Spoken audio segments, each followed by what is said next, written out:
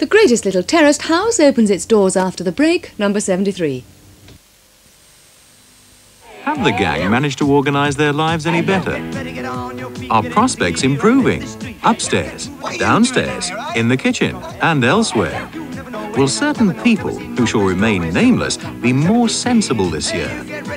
Can Ethel keep order?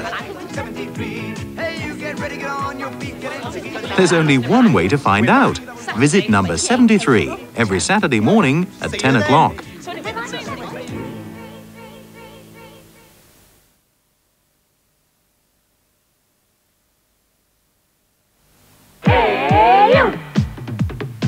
Get ready, get on your feet, get into gear and hit the street. Hey, you. Get moving, it's not too far, you're looking good, strong as you are. Hey, you never know what you see when you through that door with the 7-3. Never seen nothing, no, not like this place, never been, no, no way, not ever, no, never seen no place, no way similar, not like 73.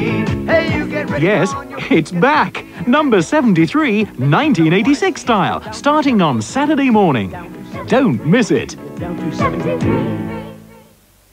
In the Wide Awake Club tomorrow, we've got Tony Soper on birds and bird tables, Farmer Connors sings in pig style, there's Flipper, Bonk and Boob, and much, much more. That's the Wide Awake Club tomorrow, Saturday at 7:30. And at 9:25... Hey, you! Hey, you, get rid of it. Where have you been? I've been down to the sales. We are opening tomorrow. So? So, there's no kitchen, no bathroom. Well, where are we going to put the guests? Just you worry about the polyfiller. That's funny. I thought I put enough makeup on this morning.